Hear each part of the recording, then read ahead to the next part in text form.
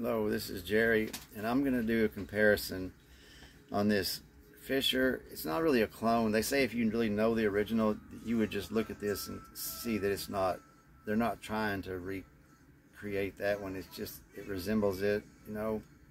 And also this Jim Wagner reality series, Boker Plus, and I've done a review on both. But I really like this. This to me is just the ultimate self-defense knife, and I have a review about it. But to me, you can just see just in the blade shape alone, they both have a recurve, kind of a, you know, a modified Tonto. They don't call this a Tonto Boker, but some people would say, you know, kind of looks like it, but you know, I do like their, it's like 440 and it's soft because I dropped one of them that I owned before and bent the tip, and I had to really take all this down from an angle it back and take about 1/8 of an inch off of it to make it real pointy again. It was just really soft steel. It really bent around easy, and but for self-defense, I wouldn't want to use this for opening boxes or utilitarian purposes. But it's such a good knife for self-defense, and I'll go ahead and go through it again real quick. The reason I like it is because you can use it closed or open. You know, it has a striking pommel. You can put the glass breaker, and you know,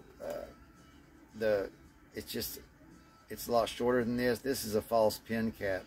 There's different knives they have. There's even a thin one that really is about the size of a pin. It has like a little scalpel, you know, about 1 inch long scalpel that folds out, so you can put this on it. It looks like a pin. But anyway, and also they put the, you know, the pivot sticking out the end, so you have a striking pommel on both ends.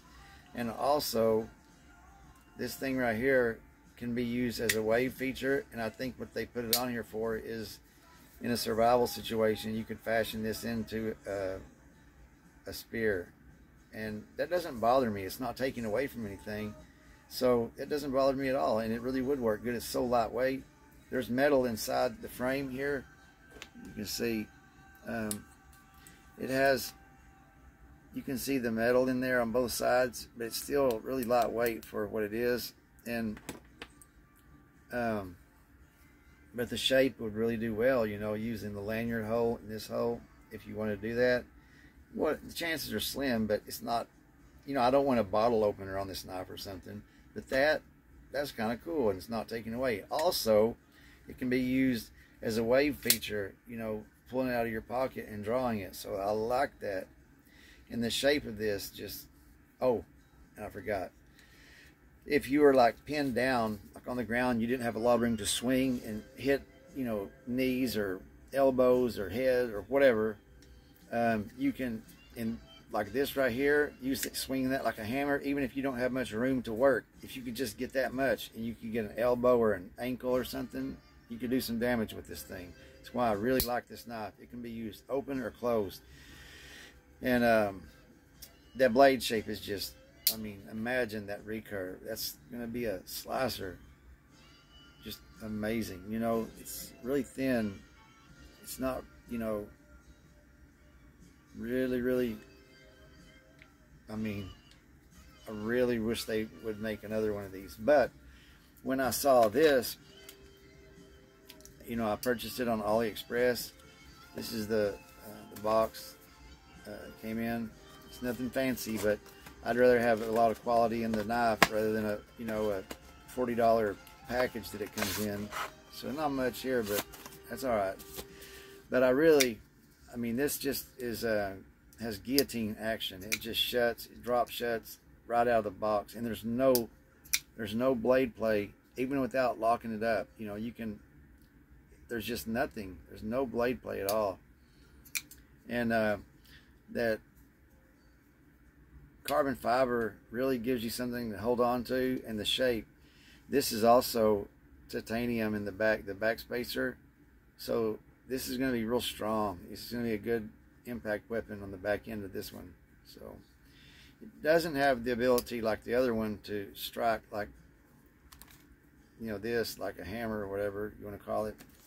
But this is like pocket jewelry also. It's a very beautiful knife. I mean, it's just so easy. I mean, I love titanium and I love carbon fiber.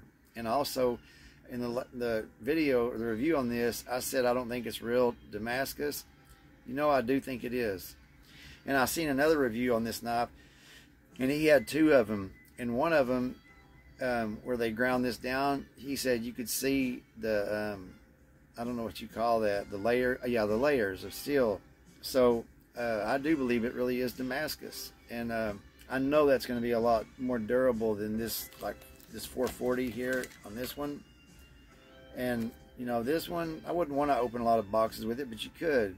And I definitely wouldn't use this for anything like that because the steel is so soft. You know, it's just like self-defense only. But this one, I mean, at first I thought it was just more of a collectible, but no, it's truly a tactical knife. Even though it's like dressed up, it's, you know, I mean, this is one knife that I would carry, and knowing I'm going into something really bad. I mean, if it was the original and you paid hundreds of dollars for it, maybe you pay so much you don't want to, you know, ding it up. But 115, I'm not going to be overly concerned. I mean, I am. I want to keep it pretty. I'm not going to go beat it up either. But I'm not afraid to use it and use it for self-defense. But I just don't want to use this. Like, I don't want to sharpen it. I don't want to. I would rather keep the edge it has. It's really a nice edge, and I'd like to keep that, you know. And I will oil it like I do. I've said it before. When I get my knife sharp, I get a little break free on an old sock rag, and I hit the edge, because here's what people do. You check to see if a knife is sharp, and what's on your fingers? Oil and salt.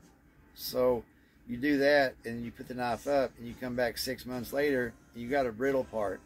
Either it eats away, or if you start cutting with it, that part is going to go away real quick. It's just going to be brittle because the edge is sharp, and it's such a fine piece of metal, it's not going to take much to make it brittle. So after I sharpen my knives, and every few months I go in there and get them all out and do it again, just wipe them down, the edge. Some of them the whole blade, if they're not coated. But if they're coated like this, then I just do the sharpened edge. That's it, you know. And this one is screaming sharp right out of the box. It's laid back, and since it's a, you know, a chisel grind, the grind on this is literally like 17 degrees, so it is like a razor blade. So that's why I say it wouldn't be good for utility, because it's so thin. But for self-defense, my God, this thing just scares me to imagine. You know, I've accidentally cut myself where it, like this, how just like that, it closed on my fingers. And I don't know if you can see anymore, but used to, you could still see the cut up right here on my fingers where it did that. Pretty sure it was that hand.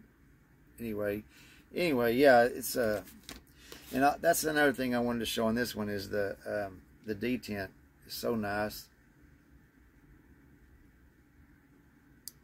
It's a really good detent. I love it. Just a good action. And I don't really, yeah, you can flip it out, but I mean, it's in there. So just a good knife. It feels good. It feels good in any position that you hold it. And if in a pull cut, not so much, but everything else, mostly the hammer, I think that's what it's designed for in a way I would probably use it. But it does feel good. This doesn't feel bad either, not at all, you know. But this, I'm really proud of this knife. I really like this. I think it's just well made, well thought out. Let y'all get a good look at it. And that pocket clip is bolted on from the inside, you know. They've done a really good job with the seams of the titanium and the carbon fiber. They've done an amazing job with this knife. And for like under 125, you can't, I mean, it's just, you know, on the last video, I did correct it in the description. It does have a steel insert and an over travel stop right here. Last time I said it was just a over travel stop, but there is a steel insert, so you're not titanium on steel, and that blade is just amazing sharp. Let y'all have a look at that.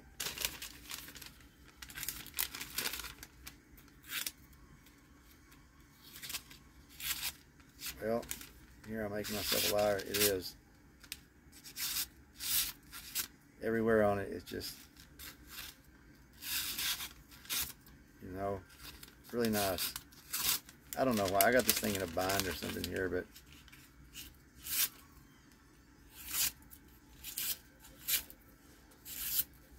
so anyway, yeah, it's, maybe I should try a shorter one so you can really see.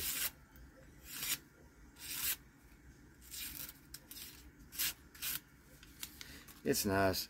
I mean, you know, for, I don't know if I had that in there right.